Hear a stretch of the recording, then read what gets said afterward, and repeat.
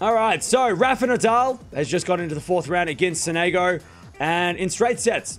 But there was some conversation had at the net during the match and at the end of the match, and this is what Rafa had to say after his match in the post-match interview about the comments that he made, or the comments that he said to Sonego. This is what Rafa had to say when the interviewer asked about the spiciness of the match. Rafa said, "Sorry, not spicy at all. I feel very sorry now if I have bothered him. I just wanted to tell him something. I did it in a nice way, but I feel really bad now I have bothered him. I'm going to talk to him right now." So that was straight after the match. Rafa saying, "I'm sorry to have that confrontation with Sonego." And it was a weird thing for Rafa, because what happened, and what we think happened according to multiple sources, is that Sonego was making very loud grunting noises. That's what Rafa was not happy with.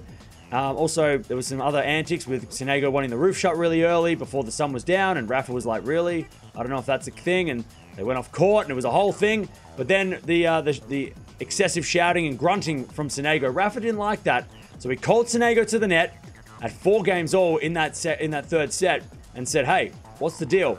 And that's sort of where this whole thing is blown up. And Rafa's saying it's nothing, and he says, he apologizes. But let me know in the chat, in the comments below, what do you reckon? Do you reckon Rafa was in the right to kind of pull Sonego up on his antics? Or do you think Rafa should have left it because he was already winning the match anyway? But it's weird to see Rafa in any kind of controversy, and I think this is a little bit of a stretch of a controversy. But again, that's what happened. Let me know if you agree with Rafa or disagree.